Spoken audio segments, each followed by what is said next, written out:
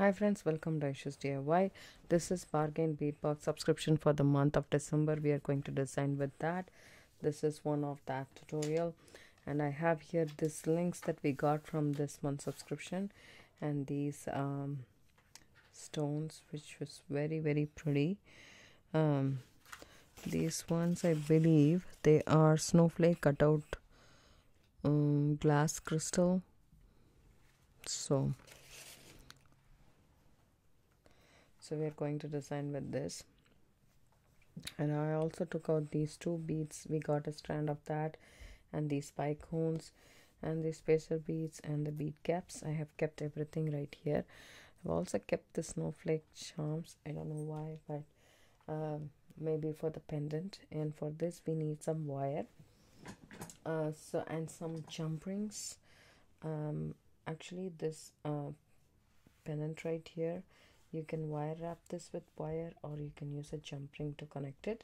We shall see which one is feasible right here. And also we need some head pins. I have here some 24 gauge artistic wire and some jump rings and some head pins.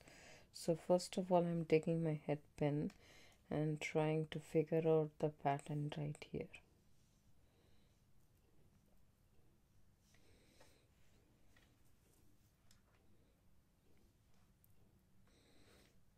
Kind of figuring it out if this bead cap will look good on this or not.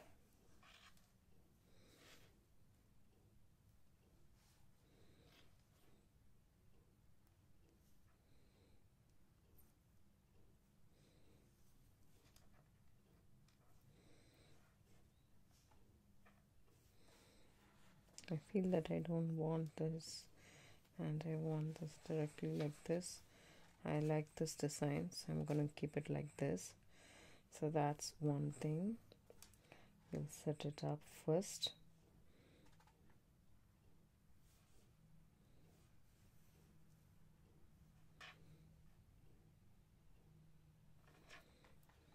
Okay, that's that. And regarding this, we'll just try. Pliers wise, we need, I have a smaller jump ring and a bigger jump ring. I think I will try with the bigger ones. We need our pliers to open and close. I am using a tweezer nose pliers. We need round nose pliers, wire cutters, and tweezer nose or needle nose pliers, whichever you have available in your home will work. You can have a bent nose pliers, which I normally like to use to open and close a jump ring. So I'm just going to hold one end of the jump ring like this, and I'm going to hold like this. That way I have really nice control on this.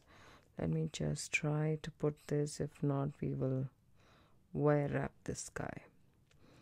So it is working so far. Let's see how it does.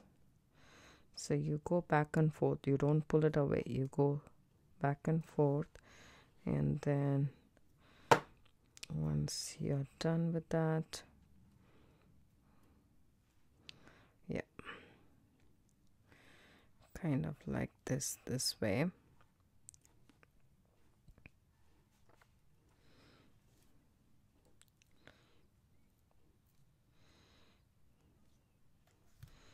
Wanted to make sure if the jump ring is straight. For some reason it looks wobbly to me on the pendant, so I'm just trying.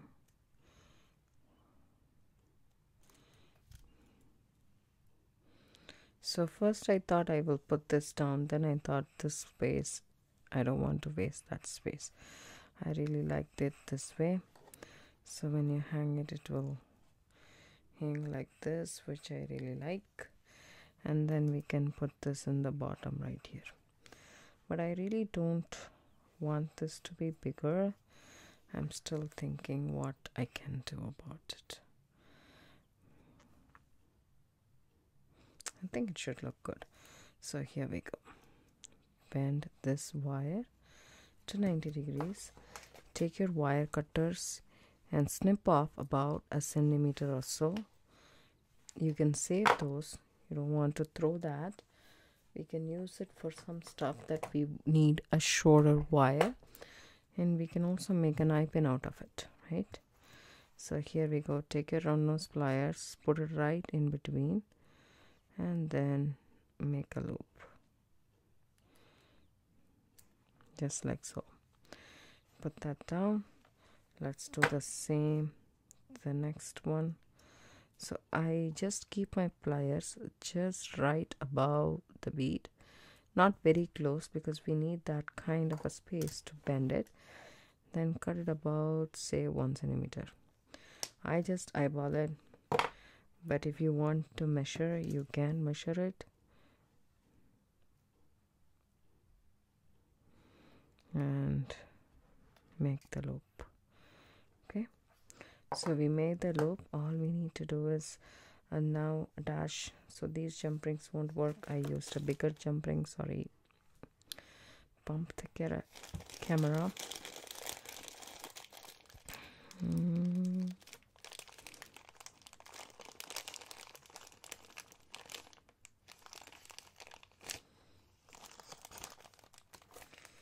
That will work. See, there is already a slight gap in my jump ring. So what I do is I hold it here. I hold my jump ring, go back and forth and close. And then make the jump ring straight. Open it nice and wide. Add the snowflake pendant kind of a thing. And then to this. And close. Go back and forth, wiggle, wiggle, wiggle, and then leave it right there.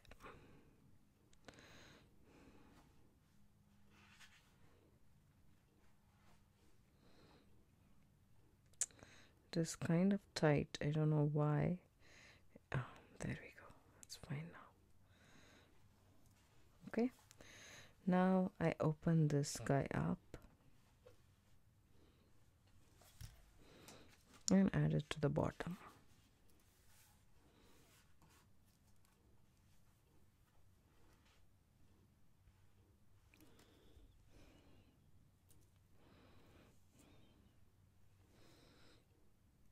Do the same to the other.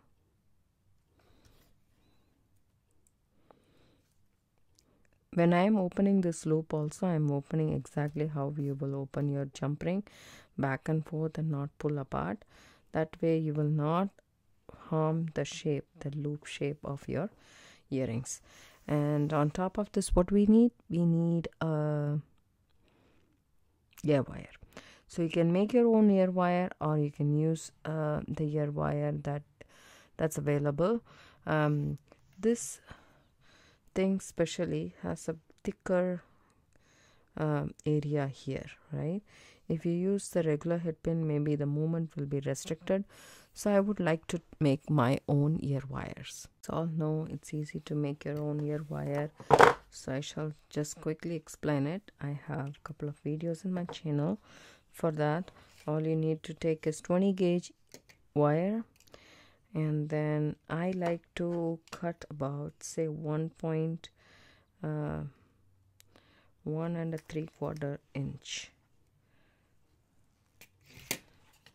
There we go. And then again, use my nylon jaw pliers to straighten the wire. Okay. Then snip off the tip to flush cut the end. So in your wire cutters, there is 2 spots. One is curved like this, the other one is flat like this. When you cut the wire like this, right? If you use this end, it will be flush, this area. If you do this, it will be tapering. So that's the reason why we flush cut the ends.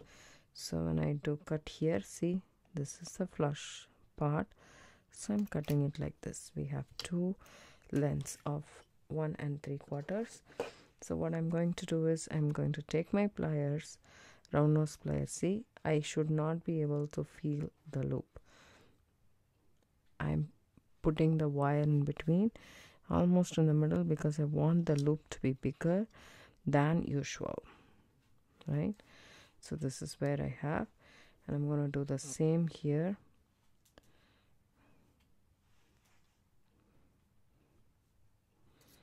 This looks like a P.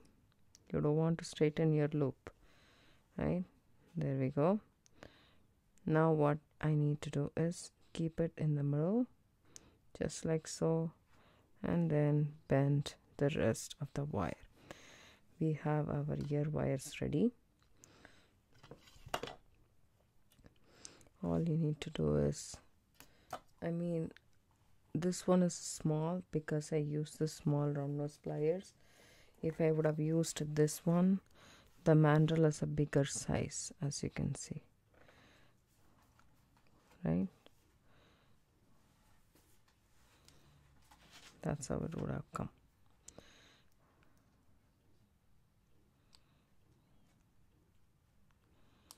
There we go. So now take the end and twist it a bit, just like that. Do the same to the other ones. And our ear wire is ready. So open this up, just like how you open a jump ring, and add this finding here. Now it will move freely. That's why I wanted this loop bigger, and I wanted to make it and not use the ones that I bought.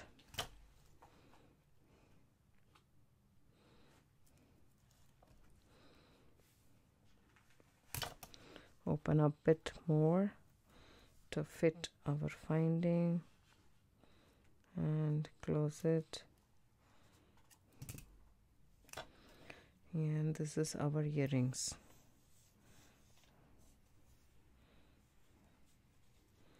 Take all these off. So I hope you guys like these earrings. If you do, give it a thumbs up. Subscribe to my channel.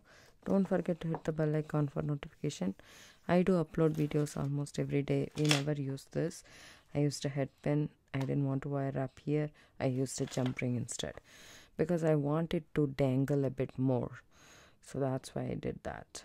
So I really like these earrings. I hope you do too. Please share this video with your friends and family. I really appreciate it.